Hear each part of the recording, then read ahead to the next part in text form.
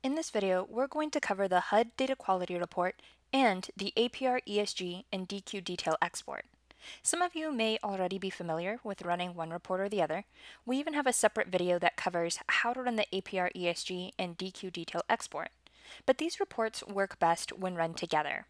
As we'll see, the individual CSVs in the DQ detail export match each of the sections of the HUD data quality report.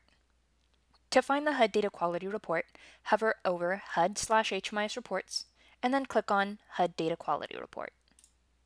Select the date range for your report, program type, and program. At this point, I don't recommend running the report by grant, so I'll leave that section untouched. You'll notice that we have a lot of report criteria to choose from, and I'm just keeping this very basic.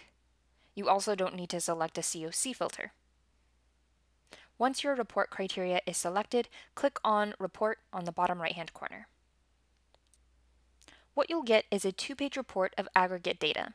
Notice how each section is marked with a Q followed by a number. Keep that in mind for later. This report should serve as an overview of the health or shape of your data.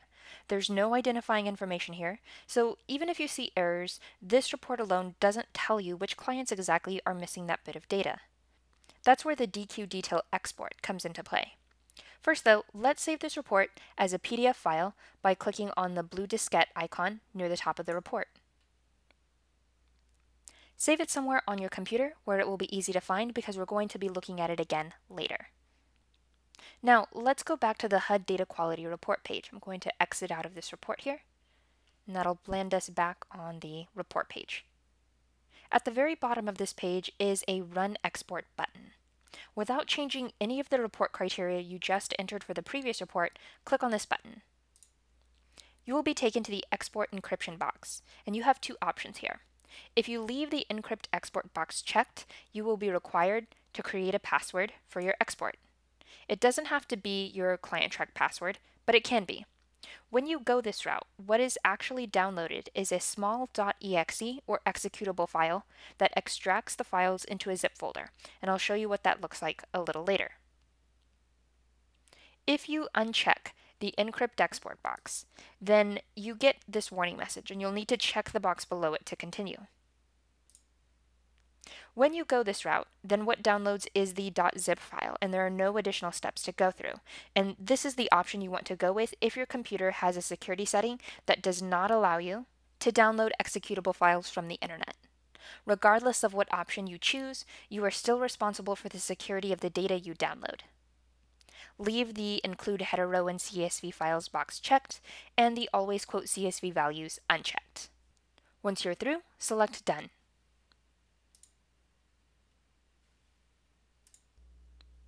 You will be taken to the Files on Server page.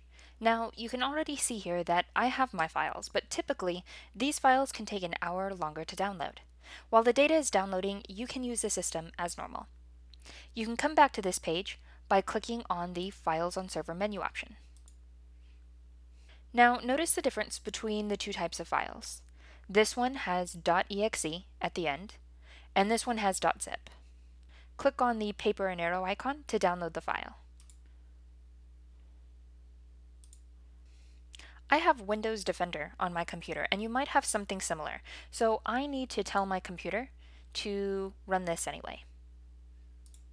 You will then need to input the password you created, check the box that says I assume responsibility, and then you can select where the files will download by clicking on the ellipsis icon.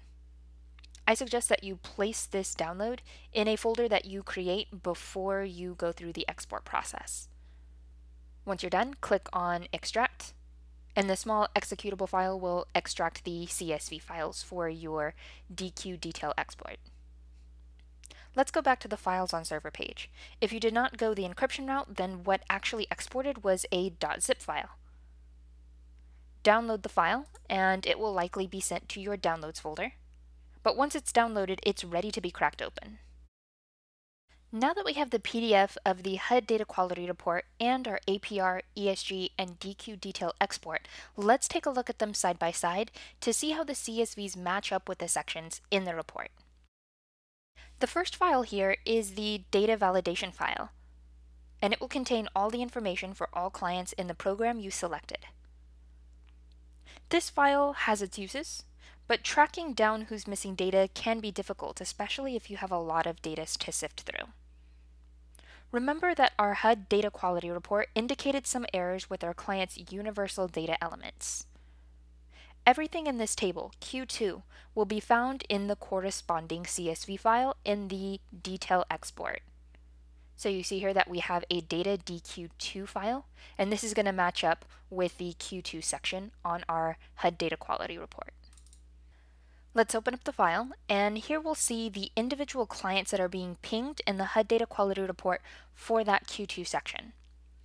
Notice how the clients are broken up into 3 columns for this particular CSV: don't know, missing, and data issue. You may find that clients with partial Social Security numbers will be counted as data issues. This is just the system's way of asking, is there any way for you to get the whole Social Security number? In this example, we can see that Mickey Mouse is missing his ethnicity. At this point, all you need to do is copy the client ID,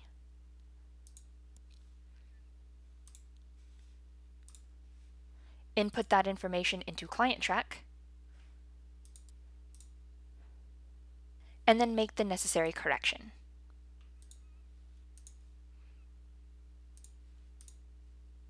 Depending on what the correction is, you may need to go to different areas on the client record to make the change.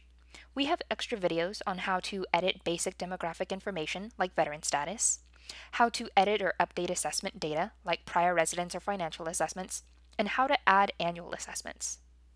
Go through each section of the HUD data quality report, see which sections have missing data or issues, and tap into the corresponding CSV files to check which exact clients are causing the problems. Thanks for watching.